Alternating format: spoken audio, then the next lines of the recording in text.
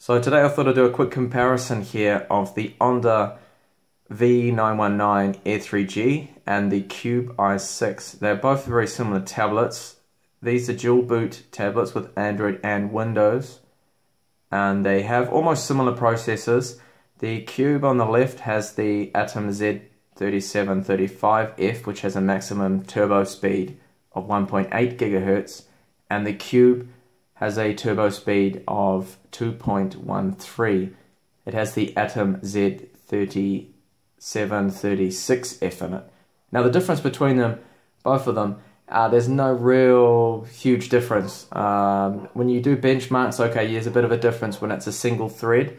So single core, this one here will turbo a little bit higher, giving you slightly better speeds, benchmark results. But honestly, when it comes to a multi-threaded benchmark or anything like that, they're both pretty much exactly the same, and the score difference between them with 3D Mark was almost next to nothing. So what I do first is have a quick look at the actual build quality of both of the units. I will of course compare this later to the Teclast X98 Air 3G, which is another third tablet. So in terms of build quality, this is the Onda here.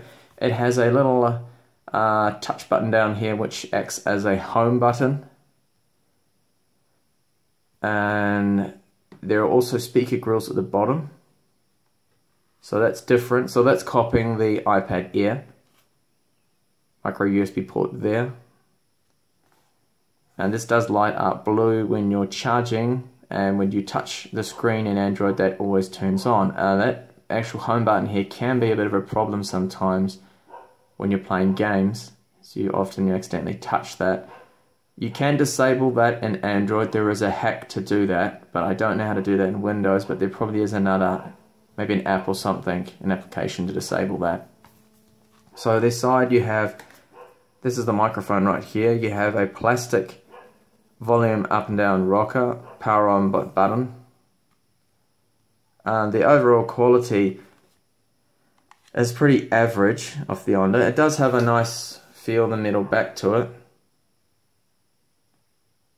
And you will notice that it's quite easy to mark. I don't know where this has come up with a bit of a scratch there. The 3.5mm headphone jacks on the top. There are no other slots or anything. They're underneath this cover here, which I think is a bit of a mistake really on Onda's part to do this. They should have had a slot on the side here like Q and Teclast have. And I say why, because have a look at how this is it doesn't sit flush anymore. See how it springs out? Because it's actually spring-loaded contacts that I'll show you in just a minute. But if I push down, okay, but it pushes back out again. That's really poor, and that probably leads to 3G reception issues maybe. I have had a few connection problems with this model. So that's a bit tacky. Now I have got that pushed in properly, so you're thinking, oh, I haven't got it clipped in properly. Well, I'm pretty sure I have. And I'll just show you underneath. So we have the aerials you can see on the back there, and which aerial that is, if that's the wireless aerial or the 3G, I don't know. Both models have 3G. The Onda does not have GPS. So you can see here we have the little spring-loaded contacts, and there's the 5-megapixel camera in the rear. So overall the build quality is pretty average. We have the SIM card and the micro SD. So it's a micro SIM, and this antenna here, I can't say whether it's the wireless antenna, but I think one of them is, and I have had a few issues with that. So overall the build quality on the Onda is average. The screen is good. It doesn't have that kind of matte texture we have on the Cube, which I'll go over in just a minute when I get these tablets fired up. So I'll just put that clip back in there and show you now how you insert that back in here. So what you do is just clip it back in. And I'll do this off the camera because otherwise I can't see properly. So clip it in the bottom first and then in the top, and it's still is not really sitting any better. Well, it's a little bit better actually this time around, but it does seem to spring out. It wants to push out. The other side's not too bad. So I'll put that in the background there. And now we'll focus on the Cube i6. So the Cube i6 has a different build. It comes in black, which is really nice to see.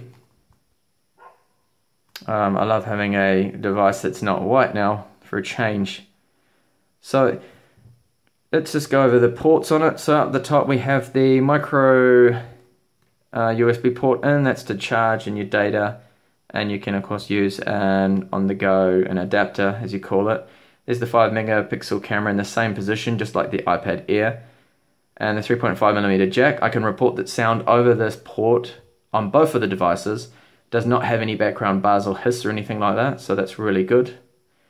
This top part here is plastic, so that is obviously for the reception of the antenna.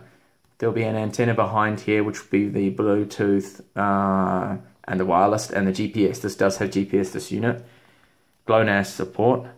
Okay, and here we have the slots. So this is the micro SD card slot, which is really nicely done.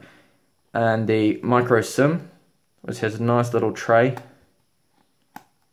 that you can just pull out there. You put the SIM card in the correct way, slot that in, and you're happy. I found the SIM card slot on the Onda to be quite poor because I didn't really know which way to put it in correctly, so I had to muck around with that a little bit to fiddle around there. Now the volume up and down rocker is made out of metal, so that's nice. I not like the plastic on the Onda, which is a lot more cheaper. And overall the finish of the Cube is very solid. There's no noises. It just feels a hell of a lot better in hand than the Onda. And on the bottom we have no ports whatsoever. And on the, so it's on the right hand side, there's the volume rock and volume up. And the front facing cameras on both the devices in the same location. Now what I forgot to do is just get my gauge here and just see which one is thicker. I've got a feeling they're about the same. So I'll just have a look now and measure this without hopefully scratching the tablet. So just looking at that, that is just almost about, that's about 8.8 millimeters around there. 8.8, so that's the Cube. And the Onda, let's have a look what the Onda is, just a bit less, around 8.2 or so, 8.3. But that's really a minimal difference, you're not really going to notice that. So overall, in terms of build quality, the Cube is a definite winner there. Now I will just fire them both on and see how long they take to start up. Try and do this at the same time.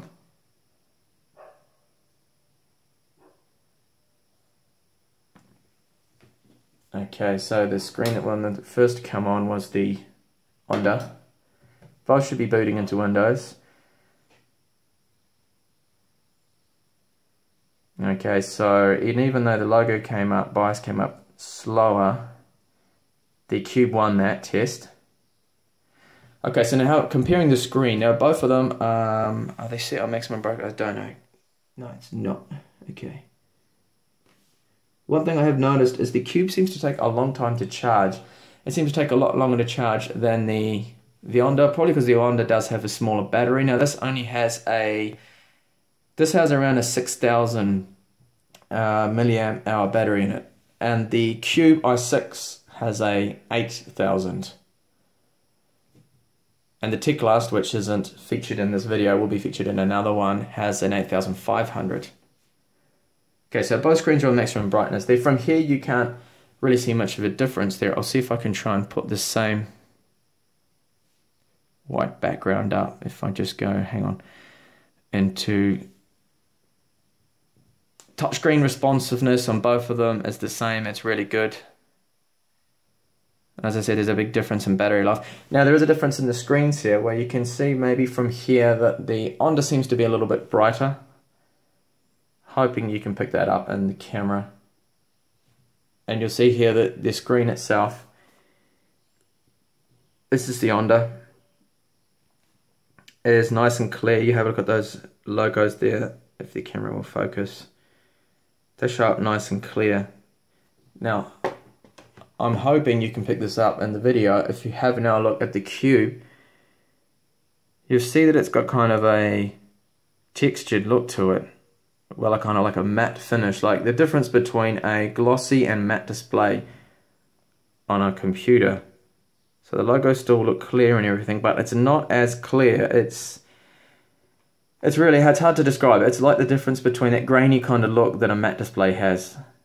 It's as if Cube put a fine, I don't know, like a matte gloss layer over the top of the IPS panel. Why they did that, I don't know.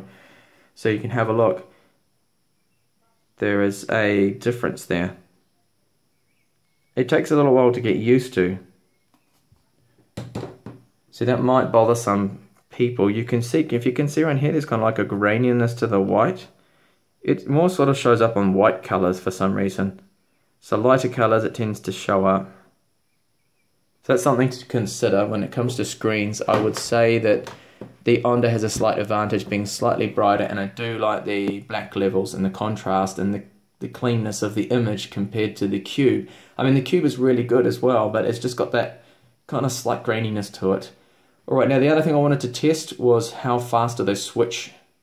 So both of them have the same inside BIOS. It's the name of the BIOS, and it's a BIOS switching BIOS software that they're running on. So clicking both of these icons, I should be able to just reboot now into Android. So I'll see how long that will take. And I'll try and do this at the same time. I can't remember if the Onda has a... I think the Onda has a pop-up screen first, so we'll just have a look. Hopefully not. So I'll try and do that as quick as possible. So swapping over now. Oops, okay.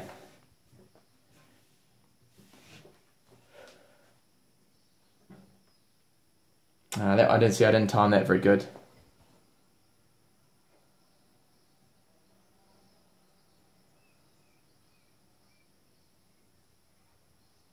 Now the ROM on the Cube is much lighter than the Onda. So it will be interesting to see, even though it seemed to reboot the start due to my delay there, I think. See which one pops up first. Okay, so the Onda one, partially my fault there, I think. So not really much between them there with rebooting. Now what I'll try and do now is see how long they both take to go into Windows. So there's different launchers, of course. The launcher on the Onda has a lot more bloat on it to start with, and the one on the Cube is more like a Nexus kind of experience, very stock. So what I'll do now is both of them have the slide down menu. I will just, you can see there's a difference in the DPI there. Look how much bigger that is. The DPI set on the Cube is 320, and the Onda I think is 260. The Cube, I should really change that if I can later on. So what I'll do now is just do a quick, see if we can swap into Windows now and see which one's the quickest here. So I'll try and time this exactly the same time to touch them. Okay. So have a look and see which one's the fastest. See a little BIOS message that just popped up there on the Cube. And the Onda's little home button lights up. So it looks like, to me, that the Onda's going to win here, definitely. It's already on the Windows welcome screen.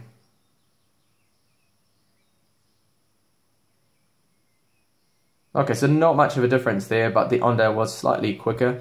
That could be down to the eMMC drive speeds. They're both around about the same. The Cube has a Toshiba drive in it, and the Onda has a Hynix eMMC. Okay, so before I end this video, I just want to check the weights of them both. So I will just cut this video quickly and just have a look now at the weight of them while I get the scales. So I've just got the scales here now with me, and what I'll do is just weigh both of them, see which one's the heavier device. I'm gathering it's going to be the Cube here, but we'll just have a look.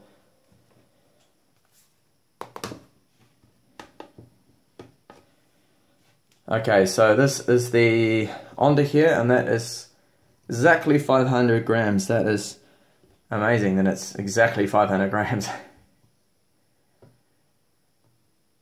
500 grams, that in ounces. Let's have a look if I can quickly switch it to ounces, I think.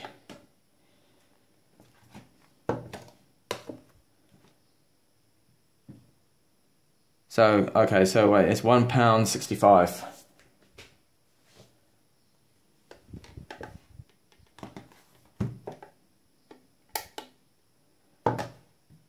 And back into grams, let's see what the weight of the Cube i6 is. 508. So that's not much in it. I mean, that's nothing. It's like 8 grams. It's, you can't even distinguish that difference. Alright, so that's just a quick comparison. The differences, the key differences there between the Onda V919 and the Cube i6. One thing to consider also is there is a difference in storage size. The Onda you can get into 32 gigabytes and 64, and the Cube at the moment only in 32, so that's something to consider. I really personally think that if you're going to get a dual boot machine and you want to use both Android and Windows, then you should probably be looking towards 64 gigabytes minimum really for dual boot. Okay, so that's the video. Thank you for watching. If you did like it, please give me a like, that'll be helpful. And do subscribe for more videos on these Chinese tablets.